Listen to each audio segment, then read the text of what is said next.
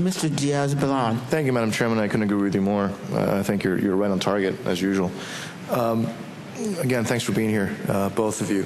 There was a study completed by Grant Thornton in September 2008 that provided a breakdown of the estimated number of jobs created by cost per job, and also provided a methodology for EDA to measure performance. Has the EDA been using this study, or are there other tools to measure the impact of its funding? EDA has been relying on a study that was done by Rutgers University and a consortium of other academic institutions in 1997. Now that the Grant Thornton study has been released and is final, we will be converting over to the Grant Thornton methodology for our future estimates. We're very pleased with the Grant Thornton study in that we believe that it adds a new level of robustness to EDA's job targeting methodology, and we're looking forward to utilizing that in the future. And kind of following up on the, on the chairwoman's question, that study also noted a range by project type of the cost per job created. Interesting, the lowest cost per job related to business incubators, and the highest cost per job related to community infrastructure. Do you agree with these figures? And if so, how might this impact your priorities, your prioritization? Well, I think we do agree with the figures. I think the methodology is very sound, and we'll be hearing more about that from the Grant Thornton witness later today. I think we were pleased to see these results because we found them to be very consistent with the EDA funding priorities and methodologies that we've been pursuing.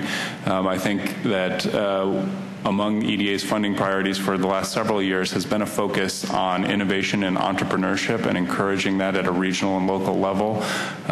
And what we've seen most recently is a 2010 administration budget blueprint, which puts a focus on the support for business incubators and those types of activities. So we think that all of those things are very consistent and will help EDA to achieve hopefully even more robust job outcome figures and results in the future. Good, good.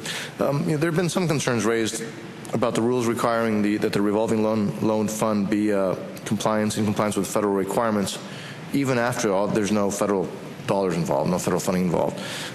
Any thoughts on that? And would you propose any changes for that, to deal with that? Should we be changing anything to deal with that?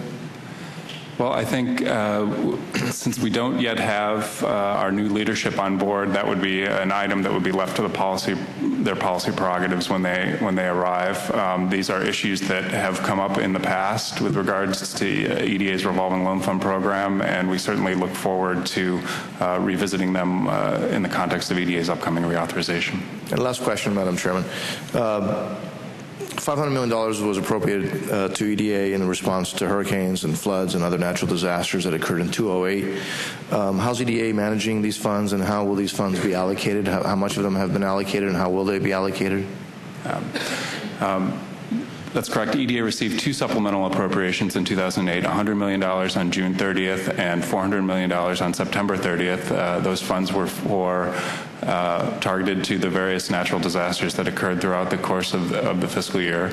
I'm very, very pleased to report that all of those funds have been allocated out across EDA's 6 regional offices, and that EDA is doing quite well. In fact, we are about where I would hope that we would be in developing projects, long-term recovery projects to respond to those disasters. EDA is not a first responder. In the case of natural disasters, we come in after the initial cleanup and repairs have been done to help to lay the foundation for long-term economic recovery.